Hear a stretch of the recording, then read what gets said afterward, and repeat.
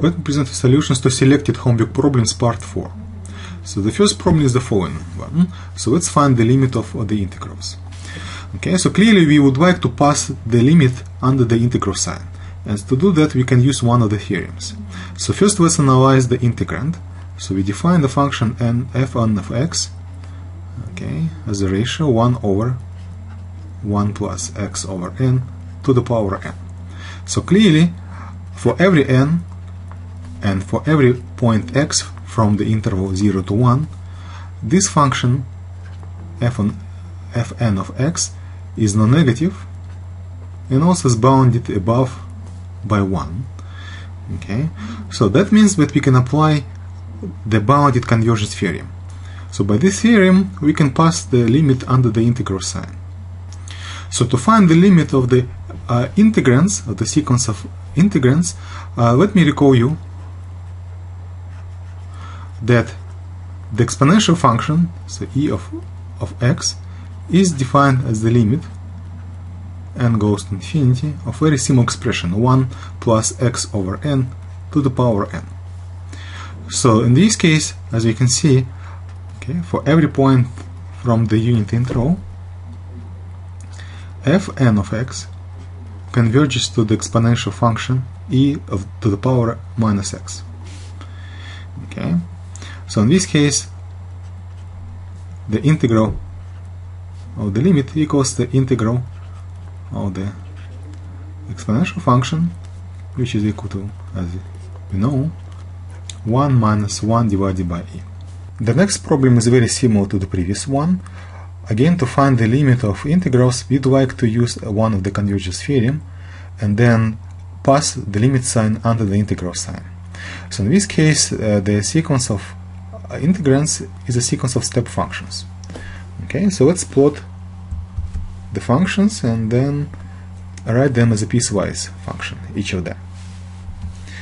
Okay, so the first observation is that the sequence of integrands is unbounded, right? Since n goes to infinity, as n goes to infinity. So therefore we cannot use the bounded convergence theorem. Okay, let's try to apply the dominated convergence theorem.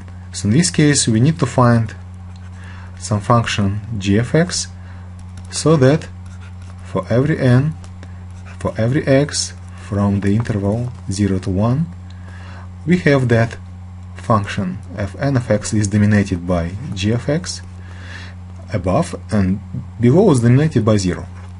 And then if g of x is an integrable function, then we can pass the limit under the integral sign. So let's suppose that g of x is a power function, and let's try to find the coefficients a and b so that g of x dominate all integrands fn.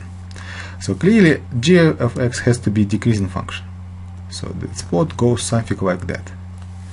And then if you dominate fn at the point 8 over n cube, then g will dominate fn at every point from 0 to 1. Okay, so let's move g of x as close as possible to fn. So in this case they will intersect, the plots will intersect at this point. Okay, so let's find a and b so that g of 8 over n cube equals fn at 8 over n cube equals n. So now we need to solve the following equation for two coefficients a and b, and so that and of course it should be valid for every natural n. Okay, so now what we have that a times 8 to the power b times n to the power minus 3b equals n. Okay, so it's possible if and only if a times 8 to the power b equals 1 and minus 3b equals 1. Okay, so it's possible if b is minus 1/3 and a is just 2. So in this case, g of x is a phone function, so it's 2 divided by x to the power of 1/5. Right? So that function will dominate fn of x, dominate above, again, for every n and for every x. Okay, so clearly this function is integrable. So if you compute the integral, we can just compute the Riemann integral, and the integral is finite and is equal to 3. So therefore we can apply the dominated convergence theorem. Okay, so in this case what will happen? We can pass the limit under the integral sign.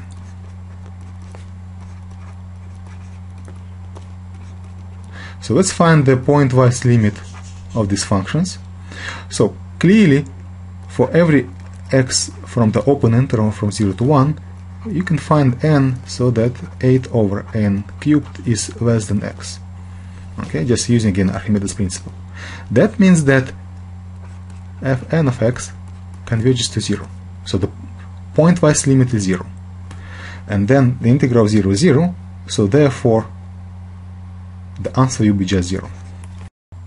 Again, we'd like to compute the limit of integrals. And so clearly the first step is to get rid of n, and it can be done by applying a change of variables. Okay, so let's u is n times x, and in this case, okay, equals again integral from 0 to infinity, and now we have u times e to the power minus u squared divided by 1 plus u over n squared du. Okay, and then let's denote this integrand by fn of u, and then clearly as n goes to infinity, 1 plus u to the power n squared goes to 1. So the pointwise limit of the sequence